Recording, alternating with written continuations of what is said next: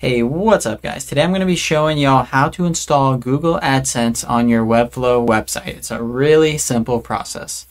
So the first thing you want to do is go into your Google AdSense dashboard, go to the ads, and then over here you're going to have your website. And then all you do is you press the Get Code button right up here.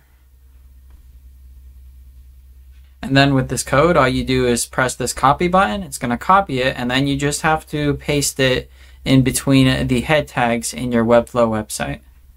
And then in your Webflow dashboard, go to the site settings, and then from here all you do is you go down to custom code and then paste in the code over here. I already have it pasted, but I'll show you again. You just paste it in like so, and make sure you press the save button, and then you can see the code is in here, but make sure you also press the publish button so that it actually gets pushed to the live site.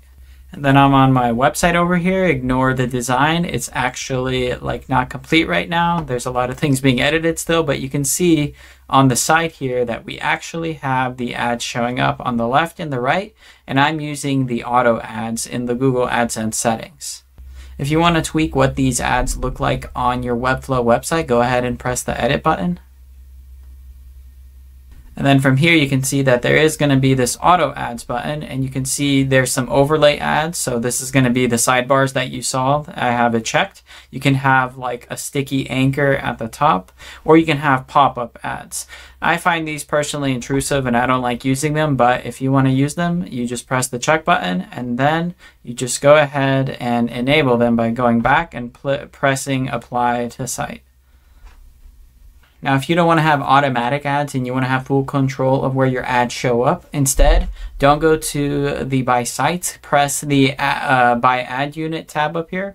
Here you can see that there are display ads that you can go ahead and add. So if I go ahead and press this, you can see that there's a few different ads I can apply here. There's these square ones, there's horizontal ads, and then there's also these vertical type ads, and then you can set whether they're responsive or if they're fixed on all sizes. And if you want to know what the most common ad sizes are, just press this learn more button here. A new tab will open up, and then you just press this most common fixed ad sizes here, and then Google's going to show you what the most common ad sizes that people use. So you can go ahead and copy these dimensions. Once you create some custom ad sizes, all you do is you press this get code button, and then you can see that the code is here, and we just copy it and then paste it into the section on our Webflow website using the HTML embed.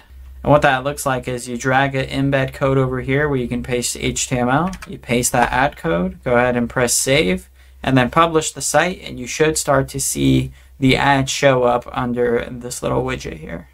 And if you want to hide this HTML ad code on smaller screen sizes, all you do is you go to your smaller screen size and go ahead and just press hide over here, display none, and now it's not going to show up for the smaller screen sizes. So that's how you integrate Google AdSense on your Webflow website. Really simple process, especially if you're using the auto ads. If you need help with any of your Webflow projects, be sure to contact me using my email down in the description of this video. Thanks for watching. I'll see you in the next one.